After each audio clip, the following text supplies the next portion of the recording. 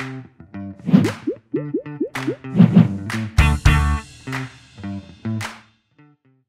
begin with, let's understand the term email signature.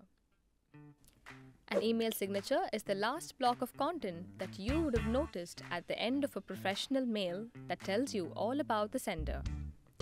Also known as the email footer, it's a visual reminder of you and your brand, and it can stay in the reader's head long after they've closed their inbox. Email signatures, when done right, conclude the email with style and professionalism.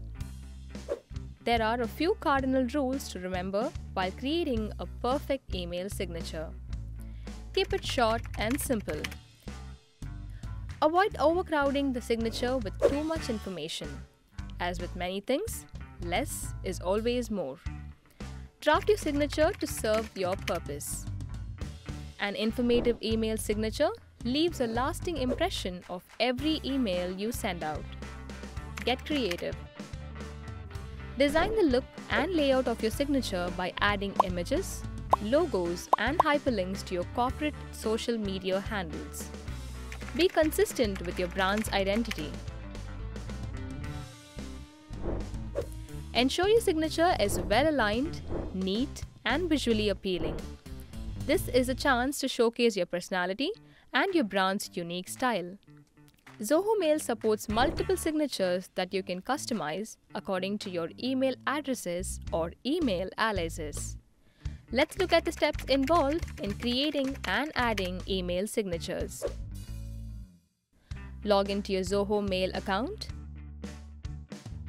Select Settings from the right side panel. Go to Signatures.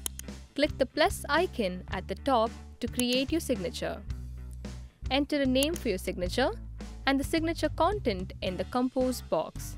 You can insert images, logos, hyperlinks to your social media handles and corporate website addresses and format these elements to suit your preferences. When you've finished composing your email signature, you can choose the position of your signature. You can decide whether to position it above your mail draft or below the draft. The next step is to associate your signature to your mail address. You can use Associate Mail Address to link your signature to the From address for the signature to appear automatically while you compose the email. You can also enable Reply To. Click Save. If the organization's administrator has created a signature and associated it to a particular email address, the user will not be able to edit this signature. This signature will be denoted with a lock icon. That's it. Remember, while curating your signature, selectivity is of the essence, so make sure you squeeze in all the necessary information.